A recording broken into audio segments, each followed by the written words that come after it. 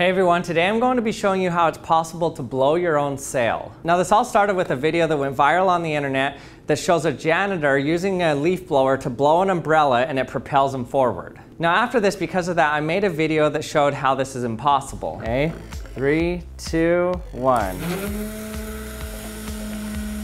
Doesn't go anywhere. But now take the board off.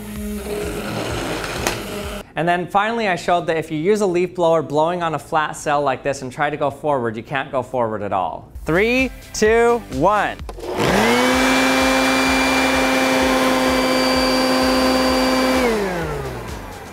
Doesn't work.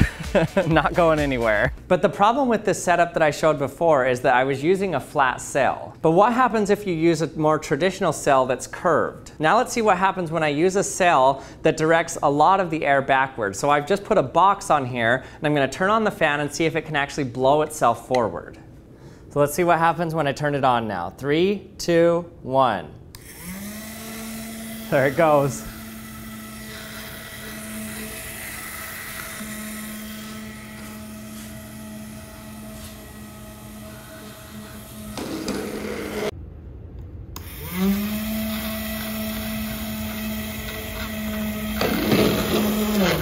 So this is weird. We've undeniably proven that if you have a curved sail that directs the wind backwards, then you can actually blow yourself forward with your own fan.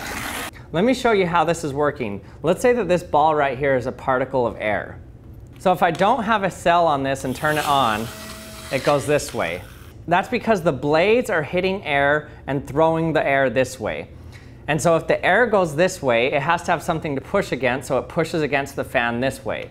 And so if air gets thrown this way, then the vehicle moves this way. But now when we put a sail on it that throws the air backwards, so what happens is first the air hits the blade, so the vehicle starts to move backwards this direction.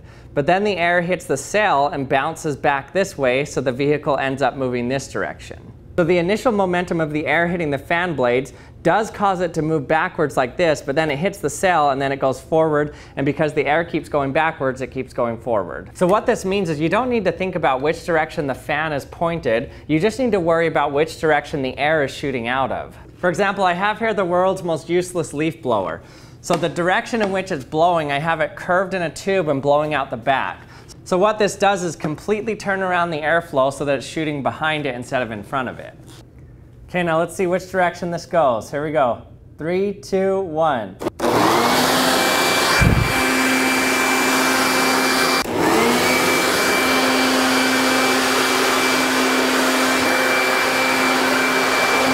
So this device should help you start to fully realize what forces are at play when you're directing air. Wherever the air is shooting out of, you can just picture like there's somebody pushing right there. And if I change the thrust direction like this, then it's like there's a force pushing in this direction, so it'll just kind of make it spin in a circle.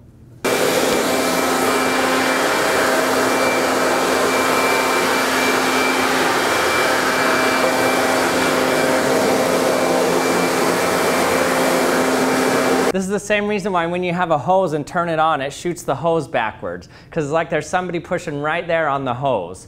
The real thing that's generating that force is the momentum of the fluid changing direction right here and shooting back that direction, which pushes the whole vehicle in this direction. Once you realize that this is just a problem of which direction the air is coming out of, it makes it extremely simple to understand. Of course you can blow your own sail. If you turn the sail so that all the air is going backwards, then you can blow yourself forward as if you just turned your fan around. But the problem with using a sail like this is it's a lot bigger, and so the air is not moving as fast, and you have the fan blowing into itself still, and so you're kind of blocking the air coming out of it, and so you don't get a real efficient method to blow the air backwards.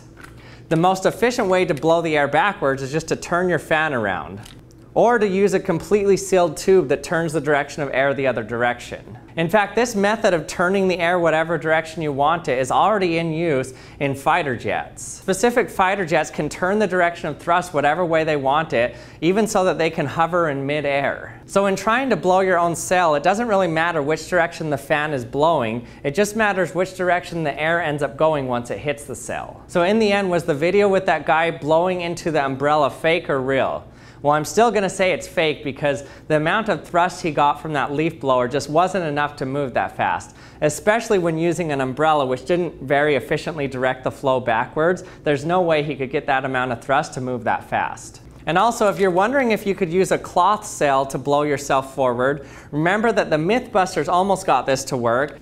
And also, Bruce Yaney shows how you can use a cloth sail. It doesn't work as well as one like this, but you can use a cloth sail to also propel yourself forward. So as long as you're directing air backwards, you can get yourself to move forward by blowing a fan on it, but it's not very efficient. And thanks for watching another episode of the Action Lab. I hope you enjoyed it.